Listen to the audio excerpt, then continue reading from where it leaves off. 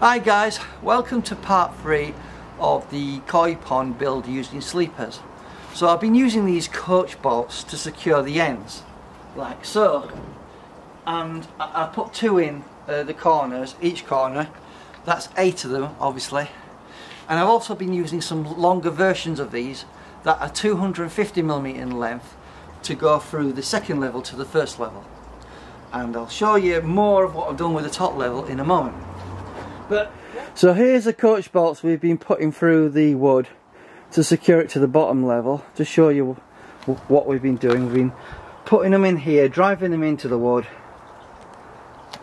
so that we've secured them so they shouldn't move into the sleepers themselves.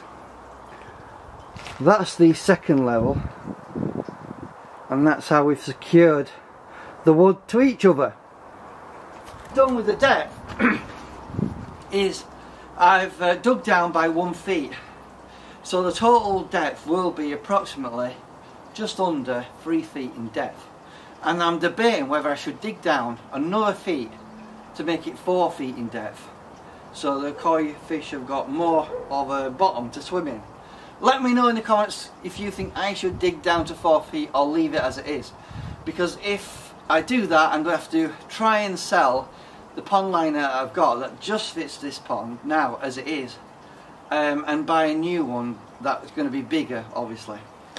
So we've dug down by 1 feet into the ground, and I've put some cement down here. If you're wondering what this is here, this is basically a cement barrier to stop the conifer roots coming through and puncturing the liner.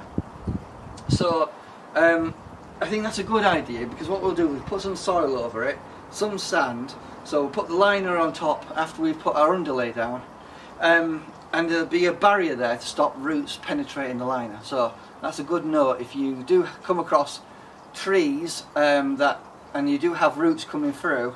It's a good idea to put a barrier down to stop roots penetrating your liner in the future. So we're debating whether to go down to 4 feet at the moment or leave it as it is. Let me know what you would do. Also, I've encountered a problem with the sleepers. Now, the first level and the second level seemed absolutely perfect and level, and I didn't think there was an issue there.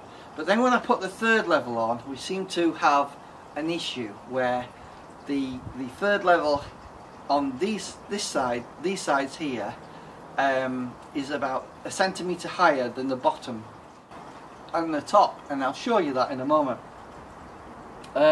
So that's where we're at the moment. The debate is, do we dig down to 4 feet or leave it at 3 feet?